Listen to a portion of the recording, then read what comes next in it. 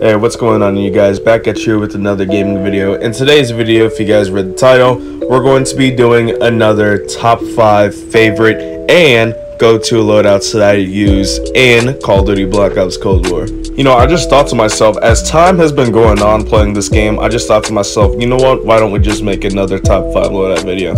Now remember, these are the weapons that I use in this game. Half of them are not fully maxed out, and there's going to be a couple of them where they're going to have the same secondaries. Before we start this countdown, we have a quick announcement to make. Okay, so we are 2 subscribers away from 150 subscribers. You guys are absolutely amazing. Now, if we get to 150 by the end of the month, I'm going to be doing a 150 subscriber special video. You remember in the 75 special when I ate an entire bag of haunted ghost pepper chips? Bag of Kaale haunted ghost pepper chips. Damn. Do not drink water. That activates it. Yeah, that did not go so well. So for the 150 subscriber special, I want you guys to comment down below what kind of challenge should I do to celebrate 150 subscribers. If you decide not to comment down, you can also go to my Instagram, which is right there, recently posted on my story, and word for word, face to face, you can tell me what challenges I should do. Now, without further ado, I hope you guys enjoy this video, and let the countdown begin. So kicking off the countdown at number 5, we have the XM4 fully automatic assault rifle with reliable damage and improved fire rate. So for the attachments that I added in this assault rifle, I used an Infantry Compensator in the muzzle, a 13.5 task force barrel, a Microflex LED Optic, a tactical stock, a field tape, 35 round speed mag, a Bruiser Grip, and in the body a SWAT 5MW laser sighting.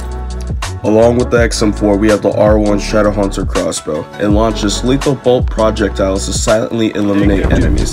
Comes with excellent hipfire accuracy, and with this crossbow, I equipped it with the Millstop Reflex optic scope. At number 4 of our list, we have the MILANO A21 fully automatic submachine gun. It has high damage, fair recoil, but a slower fire rate. This is one of my top 3 favorite submachine guns in this game. The attachments that I equip on this bad boy are the agency suppressor at the muzzle, a 10.6 task force barrel, a marathon stock, a SASR jungle grip, a Vandal speed loader at the magazine, a Bruiser Grip, and a SWAT 5MW laser sighting. Along with the MILANO A21, we have the fully automatic nail gun. Now, a lot of people say that this gun is completely dog shit, but in my opinion, it's not. It's fully automatic, comes with slow firing power, and high damage at close range. Yes, I understand, the capacity of the ammo is super low, but if you can handle it, it'll help you get the job done.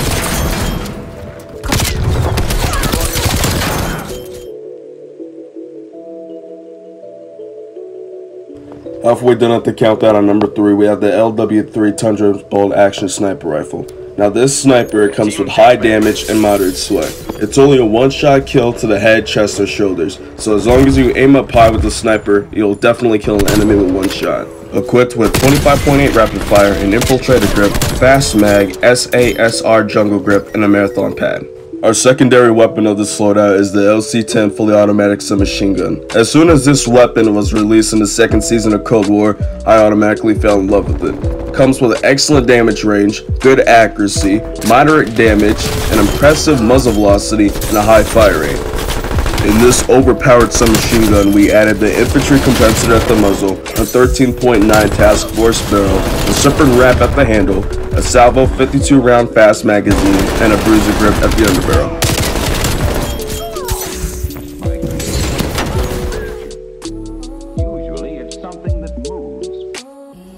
At number 2 of our list, we have the MP5, a fully automatic submachine gun with fast fire rate, low recoil, and good visibility and control while firing.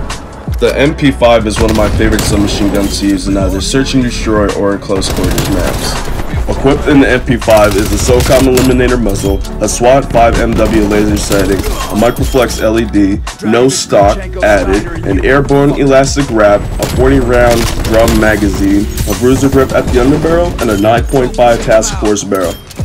And once again, it's one of the, if not greatest and most overpowered submachine guns in this game. Along with the MP5, we have the AMP-63, a fully automatic pistol with fast fire rate, improved bullet velocity, and moderate recoil. This fully automatic pistol has reliable damage output at close range, and the attachments that I equip on this bad boy are the Muzzle Brake 9, the 6.1 reinforced heavy barrel, the SOF target designator, a 20-round speed mag, and a speed tape at the handle.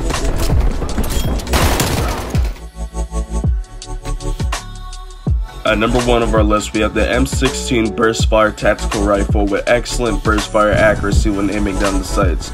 It also comes with good visibility while firing.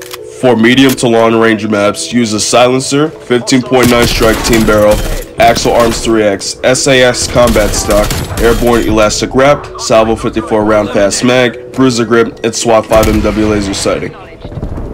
With the M16, I use the Diamante burst fire pistol with fast cyclic rate of fire, short delay between bursts, increased ammo capacity, and improved damage range. When you're running low on ammo, or if you have to reload your primary weapon, the Diamante is at least the way to go when it comes to secondary weapons. Equipped in the Diamante are the SOCOM Eliminator muzzle, the 7.2 task force barrel, dual wield, Salvo 30-round fast magazine, and the SWAT 5MW laser sighting. And that, ladies and gentlemen, are my top 5 loadouts in Call of Duty Black Ops Cold War. I hope you guys enjoyed this video. If so, please make sure to give this video a like. And if you would like to, please make sure to subscribe to the channel and click that notification bell so you can be notified of my upcoming videos. I will make sure at 150 subscribers, I will be doing a challenge just like the 75 special. And once again, I hope you guys have an amazing day. Thank you so much for watching. Take care.